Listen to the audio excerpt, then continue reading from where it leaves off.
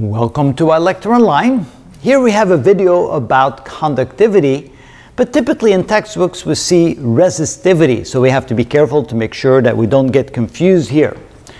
It deals with conductivity and current, and the question says a cylindrical wire of radius 0.5 millimeters and conductivity of 5 × 10⁷ Siemens per meter is subjected to an electric field of 10 millivolts per meter. The expected value of the current in the wire will be x cubed pi milliamps, and we're looking for the value of x. So let's draw a little drawing of the wire. So here we have a wire. The radius of the wire, the radius is equal to 0.5 millimeter. And so we're going to have current flowing through the wire.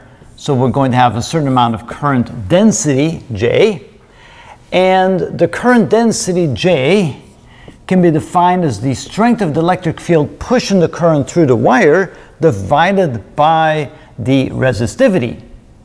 However, since we know that resistivity is equal to 1 over conductivity, we can also say that this is equal to the conductivity times the strength of the electric field. Again, if you don't remember that, you don't have much of a chance of getting this problem correct.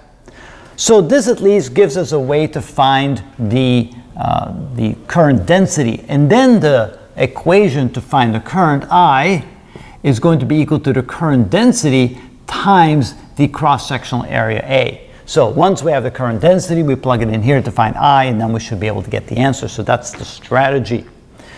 So in this case, this is equal to the conductivity, which is 5 × 10⁷, and the electric field strength is in millivolts per meter. So that would be 1 × 10⁻², because we want to convert it to volts, and that will give us the current density. So J is equal to 5 × 10⁵ power. Then we come up here and we say that I is equal to the current density, what am I saying here? This is incorrect. I'm looking for the current density symbol. So sorry about that. So I equals J times A. So the current density is 5 × 10⁵. And then we're going to multiply times the area, which is pi, times the radius squared. The radius is 0.5 millimeters, so we end up with 5 × 10⁻⁴, and we want to square that. Okay, so now we have 5 squared times 5, which is 5 cubed, so 5 cubed times 10, so times 10⁵. This is -8, -8 in the fifth, that would be -3, and times pi. So this would be equal to 125 × 10⁻³ times pi. So that would be the value for the current.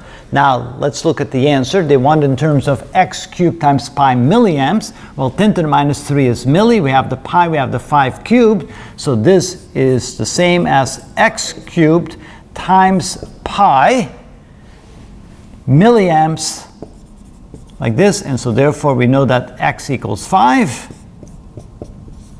And that is then the correct answer.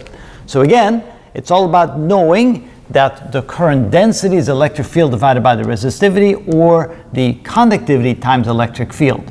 We're given both. We can find the current density. Then we come up here. That's indeed current density. That's then calculated over there times the area, which is pi times the radius squared. And this is the radius converted into meters. And that is how we do that. So remember, I had an error here, if you can make a note of that, at the resistivity symbol up there.